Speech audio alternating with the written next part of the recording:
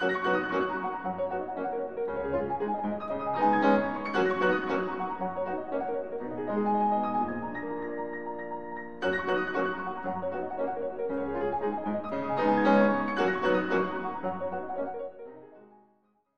let us straight away go to tutorial problems. Very simple, medium, little bit difficult. Okay? So simple problem, it's a very practical problem. So what is told in this problem is this, okay, that this is a joint, this is a very crude caricature for an artificial knee. Okay? And the artificial knee, what we need is that we need a rotational stability. So what we have done is that this M is representing the mass of the person or the mass of the person, This is the leg, this is the knee joint. We are modeling that knee joint in a very simple manner as a torsional spring. Now what is torsional spring?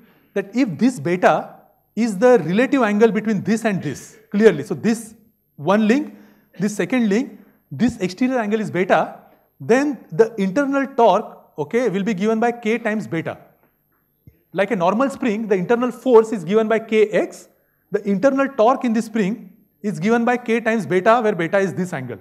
And what we are asked to find out is determine the minimum value of K for which will ensure the stability of a knee joint for beta is equal to 0. Okay, means when it is exactly straight, a tiny perturbation, okay, for example, a tiny perturbation should come back again. To ensure that stability, what should be the minimum value of K, okay, for that? Very simple actually, it will take just like less than 10 minutes, less than 5 minutes to solve this problem.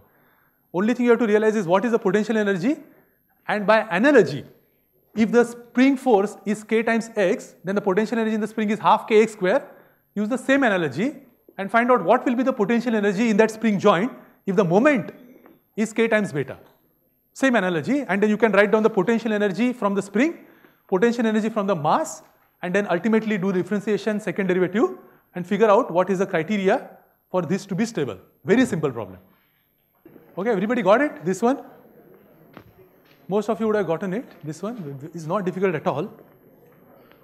So what do we know?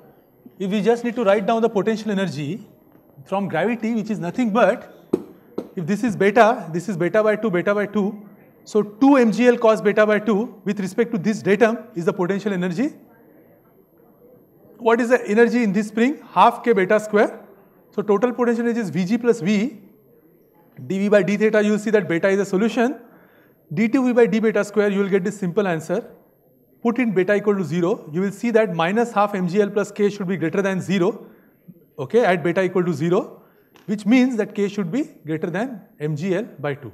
So K should be more than that for this assembly to be stable at point B is equal to 0, beta equal to 0. Okay? Fine? Next problem. Okay, so problem 2. Yeah, it is like going to a theater and sneaking a video camera when the DVD is already out. Okay. So an exploration device which unfolds from a body A. Okay, let us look at the second problem. So exploration device which unfolds from this body A of a spacecraft. Okay, it's some rigid body which is completely stable. Okay, at least for all practical purposes that we are looking into. This mechanism, it is exploring apparently surface of Mars according to the book. Or no, not Mars, Moon. Okay, maybe Mars will be later. So consists of a spring-loaded pantograph with detector head B. Okay, so this is the detector head B. It is desired to select a spring that will limit the vertical contact force P to 100 Newton in the position for which theta equal to 120 degrees. Okay, so when theta equal to 120 degrees, we want the maximum value here to be equal to 100 Newton. So what we are given is that if the mass of the arms and head is negligible, okay, then what is the corresponding stiffness? And one thing which I did not say is that when theta is equal to 30 degrees, this spring is unstretched. Okay, this I think I forgot to type it here. Yeah, when theta is equal to 30 degrees is when the spring is unstretched. Okay. Now with this information, okay, just note that theta not equal to 30, this spring is unstretched. What we want is that what is the spring constant such that this doesn't exceed 100 Newton. Okay, straightforward problem. Problem definition is straightforward. The moment you can write down the free energy and take dV by d theta equal to 0, you'll immediately realize what the equation is, and from that you can find out what is the minimum value of K. Very straightforward problem. Just only thing is to write the potential energy appropriately and not do any mistakes while doing the differentiation, put in proper numbers. It's a very straightforward problem. Again, note, I forgot to type it there. Okay, please note that when theta is equal to 30 degrees is when the spring will be completely unstretched. So we have to take that into account while writing down the potential energy for the spring as a function of theta. So did anybody get the answer already? Let us briefly discuss what is the procedure for the problem. What we need to know is the elastic potential energy and the potential energy due to this force. Now if I take this as the reference level, okay, this bar as the reference level, then what is the potential energy by this force? B, 2B, 3B, 4B, 5B, okay, how much? So, no, 2, 8. So 2, 3, 4, 5, 6, 7, okay, 7B into sine theta by 2. So from this datum, if you take a particle from here up to here, work against this force, what will you do? You will do negative work because the force is upwards. So the potential energy is plus P into 7B cos theta by 2. Okay? So just add all those numbers and you will see that each arm ka length is 300 millimeters. So 7 times 300 millimeter is 2.1 meter. So this is P into 2.1 into cos of theta by 2. Okay? Next, what is the potential energy in the spring? What is the length of the spring? When theta, okay, when theta is equal to 120 degrees, okay, what is this length? It will be 2B. No, we should not write 60 immediately. Why? Because we need to differentiate with respect to theta and then put 60 afterwards. We cannot put 60 immediately. So as a function of theta, that value will be 2B sine theta by 2. But what is the initial length? Initial length is when theta is equal to 30 degrees. So the 2B is equal to 0.6. So potential energy half K, 0.6 sine theta by 2 minus sine 30 by 2 square. This is the extension of the spring. This is the stiffness. Half K extension square is the potential energy of the spring. Is that point clear? And we should not put theta equal to 60 degrees, 120 degrees to begin with. Why? Because we need to find the equilibrium position first. Okay? And what is the equilibrium like for a given K? How will that P be balanced? And then we put theta equal to 120 degrees. So we put dV by d theta equal to 0. Now we get this simple equation. Put theta equal to 120 degrees. What you will get is a simple equation like this for K. And you can figure out that if K is 1664 Newton per meter, okay, then or any K which is less than this value, then you will see that P will not be more than 100 newtons. Is the procedure clear? So what we are getting by putting dV by d theta equal to 0, what we are getting is for any given P, okay, when will this system be equilibrium? Or to put it this way, what is the value of K that will bring this system in equilibrium for P equal to 100 newtons when theta is equal to 120 degrees. And from that we can backtrack what is the value of K. You will get a simple linear equation and K will turn out to be, okay, 1664 Newton per meter or 1.66 kilonewton per meter. It's fine? Fine? Okay. Last question for the day, okay, before we begin the quiz. What we have here is a very simple problem if you know the right knack of doing this problem. Otherwise, it can be extremely messy. So what we have is we have a rectangular plate. The rectangular plate dimensions are given. This is A, all are given. At all the 4 points, A, B, C, D, 4 corners of the rectangular plate, we put 4 vertical springs. The spring constant of each of the springs is K. Now what we are doing is we apply 2 forces, P and minus P, along the center line of this plate. And what we are asking is for given values of K and A, what can be the maximum value of P or what is the range of value of P for which the assembly is in stable equilibrium at this position. is the question. And with respect to what, like to make the matter simple, what I have further written about which the equilibrium position is stable with respect to small rotation about the center of the plate. Which means I have also given you what is the degree of freedom that you require for this problem. That we want to check the stability of this system with respect to a small rotation about the center. And we can use small theta approximation and simplify this problem greatly. Okay? So please attempt the problem. Is the question clear?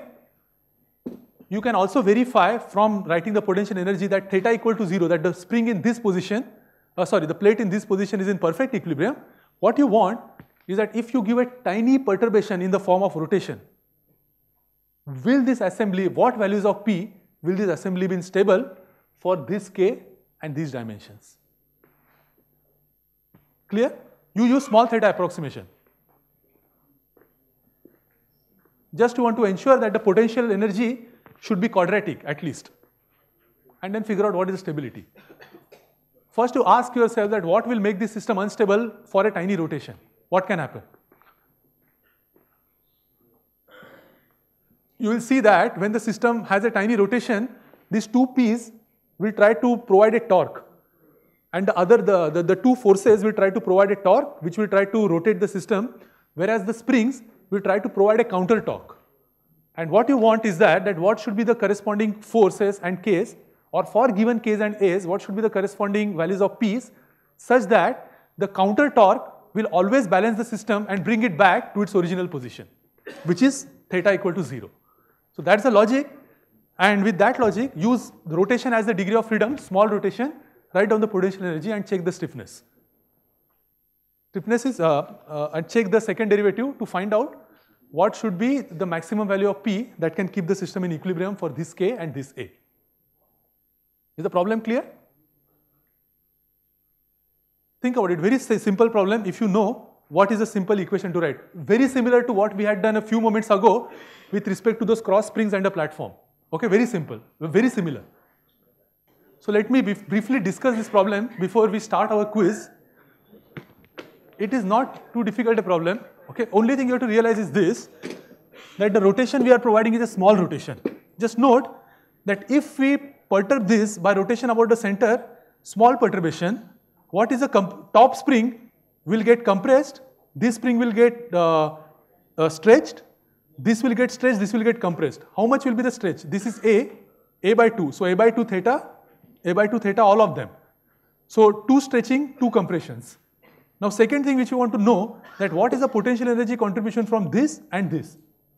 What you will immediately realize is that this force after rotation will come inwards. What is this distance? A by 2 cos theta, which you can also write as A by 2 1 minus theta square by 2 if required. So put that in. So P A by 2 cos theta into 2, because there are two forces, will be the potential from the force 4 times half K A by 2 theta square, which is the stretch. Is the total potential energy dV by d theta equal to 0. You will see that this equation becomes 0 at theta equal to 0. To check stability, what do we need? d to V by d theta square should be greater than 0.